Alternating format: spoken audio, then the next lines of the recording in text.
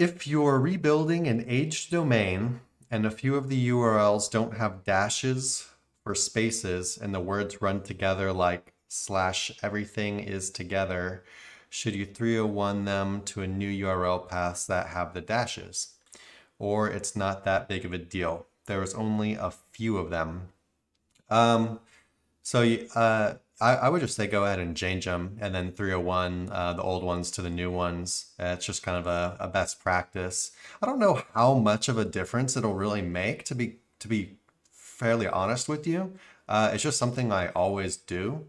And you know, when it's on your website and you're just 301ing the old URL to the new URL, you know, 301s when you're doing it like that work very differently from when say you have an old domain and you're 301ing a URL on the old domain to the URL on the new domain, where it can be kind of iffy if it's going to work or not.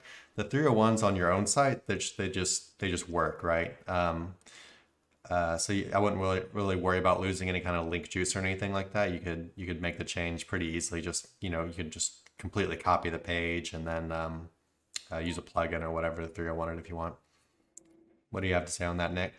Yeah, no, I would agree with you. Go ahead and switch them up. I actually think, you know, from just like a technical standpoint, it would probably help you in the SERPs, or at least, you know, because if it's all running together like that, you got to imagine that these crawlers, you know, they're just robots digesting data. Yeah, and especially when we talk them. about language and how it's, you know, normally written, et cetera. Now you come across blogs, you know, where people run words together, there's different slang, et cetera.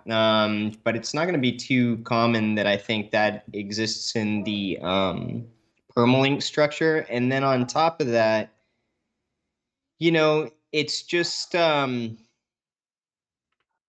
yeah, it's gonna be less confusing overall. So yeah, best practice, just go ahead and, you know, do it right. It's not gonna take you too much time, and it's gonna be worthwhile. Yeah, it's also good for users on your site too, you know. Yeah.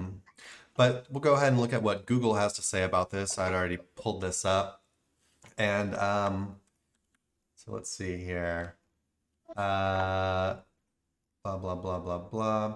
Let's consider using punctuation in URL. So it says that they actually recommend using hyphens. They actually do not recommend letting them run together, like he was mentioning in his question. And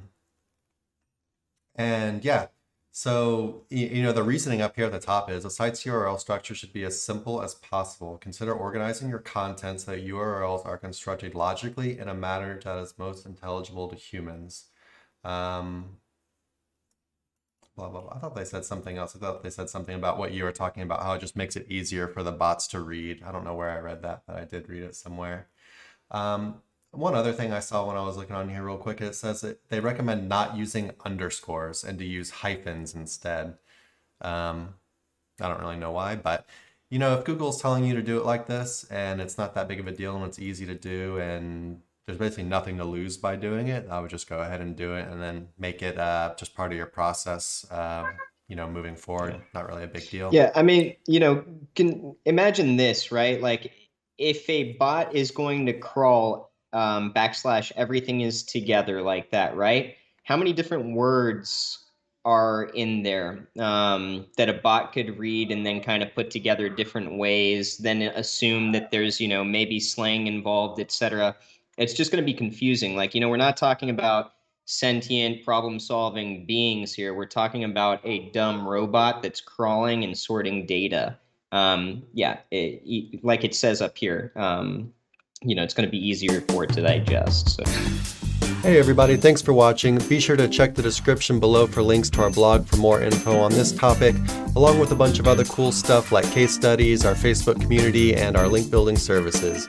And like always, remember to like, comment, subscribe, and turn on the notification bell if you enjoyed the video. Thanks and happy ranking.